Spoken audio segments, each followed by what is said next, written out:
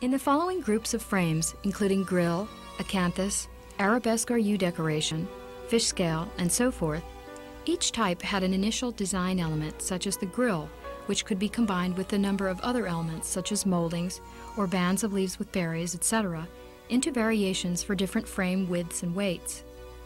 The combination of moldings were cast into corners from which White or an artist or patron could select. White sometimes referred to these moldings by letter patterns, such as K pattern. The price of the frame would depend on the size of the painting and the type of gilding. The color and texture of the gold would be specified to harmonize with the tonalities of the picture it bordered. The corners were photographed, and it was possible to order the pattern from the photograph.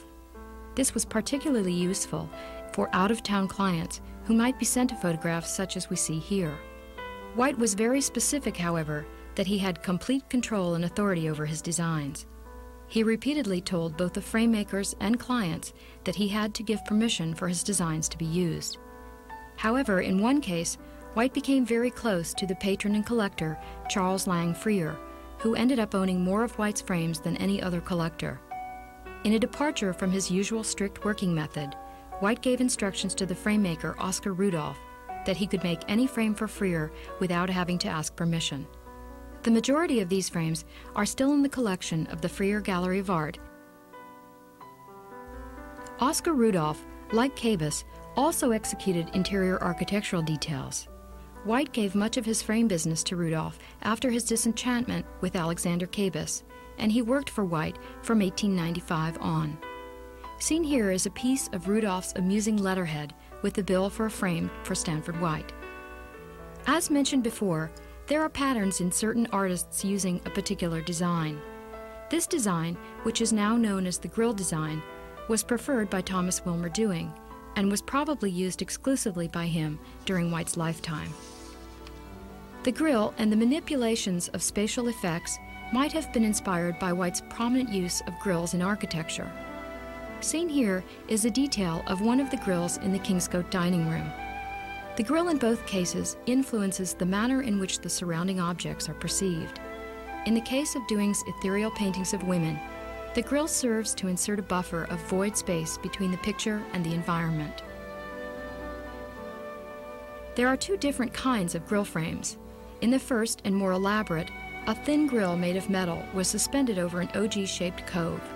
This would allow for some space in between the grill and the back, and to further enhance the effect of space, different kinds of gilding, such as water gilding or oil gilding, could be applied.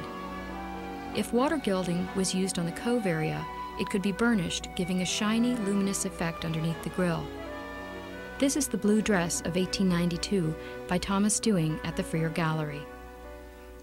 In the other kind of grill frame, the grill and the ground are made of a single piece, with the whole cast out of compo. There is no distinct pattern as to the dates of the separate or attached grills. Rather, the difference seems to have been a matter of cost, as the separate grill would have been finer, more complex to make, and thus more expensive. There are variations as well in the quality of these frames, which might indicate that certain frames are used to make molds from which later generations of the frame could be cast. These two are both good quality frames with a separate grill, but there are significant differences in the fineness and the delicacy of the grill. The frame from Dewing's Girl with the Lute at the Freer was made by another of White's frame makers, William C. LeBrock.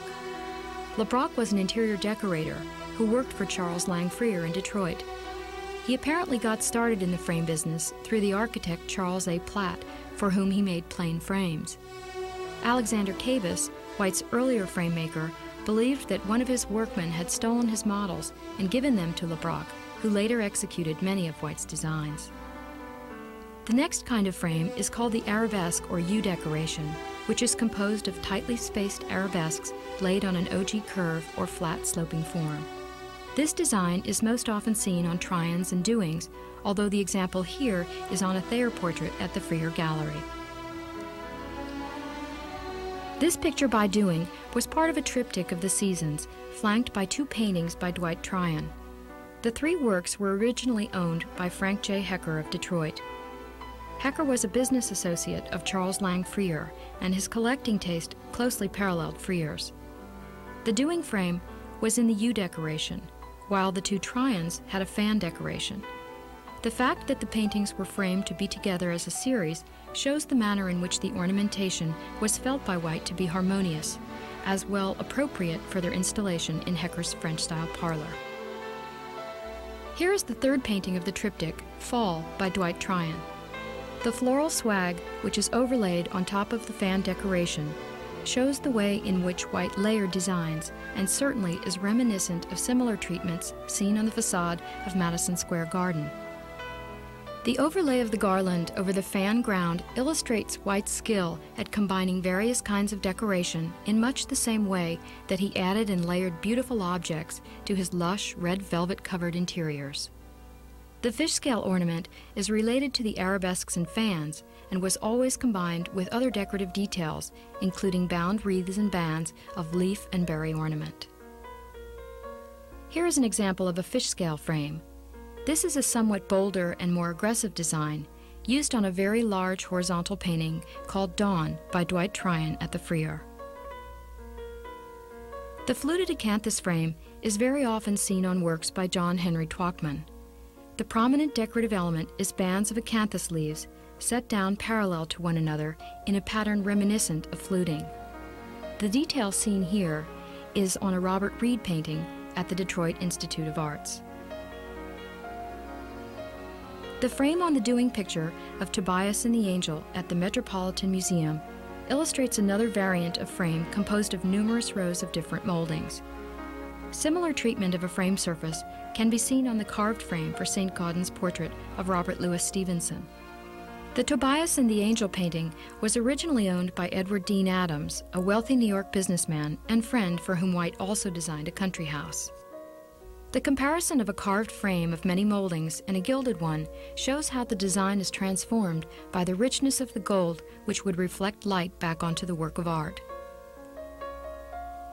This type of frame with parallel moldings can be seen on one of the earliest documentable frames by White, on Dewing's Prelude, seen here as published in a view of the Charles T. Barney House in Artistic Houses in 1883.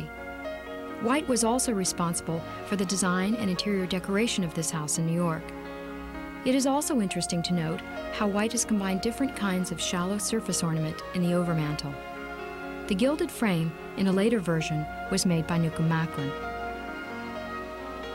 Newcomb Macklin, originally a Chicago frame-making firm founded in 1871 and with a branch in New York after 1912, seems to have ended up with Stanford White's designs.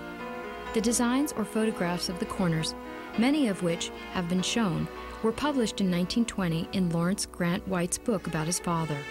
However, Newcomb Macklin advertised as early as 1916 in the International Studio, as seen here, that they had exclusive Stanford White frames.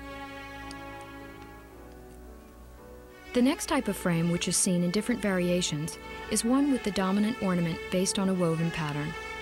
This frame is on a Thayer painting, The Virgin at the Freer Gallery of Art, but this type is also seen on Dewing's and other artists. An early use of a woven decorative pattern is the interior of the Newport Casino, dating from about 1880. As with the frame, White has combined it with other types of decorative detail, either fluted roundels and scallop shells at the casino, or crosseted corners and gadrooning on the frame. Here is a variation of the woven pattern seen on Dwight Tryon's Early Spring in New England from the Freer Gallery. The frame was made by Alexander Cabus. Tryon was so pleased with the frame that he ordered an identical one for another painting. One of the most interesting groups of frames is on a series of the seasons by Dwight Tryon at the Freer Gallery. Here are spring and summer. The basic form of the frame is seen in the photograph of the frame corners, but the decoration was adapted individually to each of the frames, adding an appropriate floral border for each season. This painting is spring. And these are details of summer and autumn.